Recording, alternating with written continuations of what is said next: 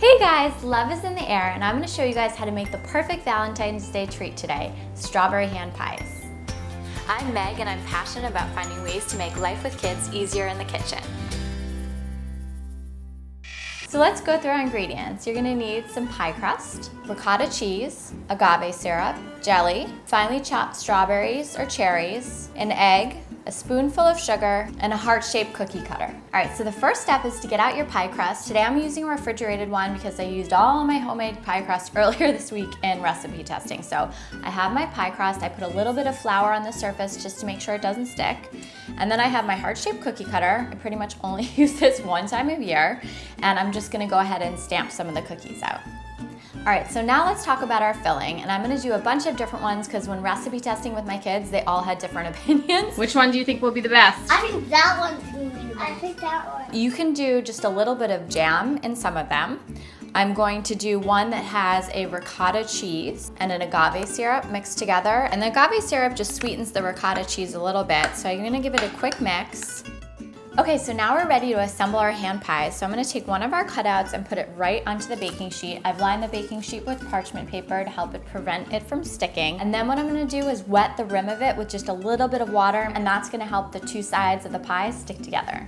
All right, so once everything's wet, I'm ready for my filling. Now the key when you're filling these up is to not fill up too much or they will burst. It's really tempting because this filling is so delicious. And then I'm gonna try some strawberries in this one. Now you wanna make sure your strawberries are really finely chopped. Again, this will help the pockets from bursting. I just take another one of my heart cutouts and I lay it directly on top of my filling. I press a little bit around the edges, and then I have my fork. I'm gonna go around the edges and press down. This helps seal it and also makes a really pretty border.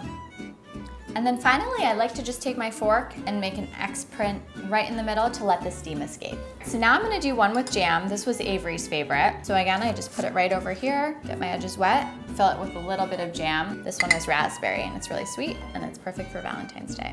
And then I've got my top, give it a nice little press to seal it and go around the edges. And for this one, I don't even need to poke it because there won't be as much steam that needs to escape. The final step before you put the hand pies into the oven is to brush it with an egg wash. You're gonna crack your egg, add a tablespoon of water, and give it a quick whisk.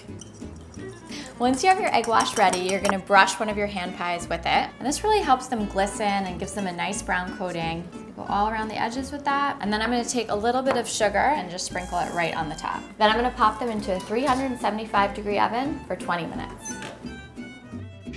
My pies are out of the oven and they look so sweet. My kids are really excited to give these away to their friends on Valentine's Day. You're gonna give some to your friends? Yeah, I am. So thank you guys so much for watching. Thank you for subscribing, and we will see you guys next week. Bye guys.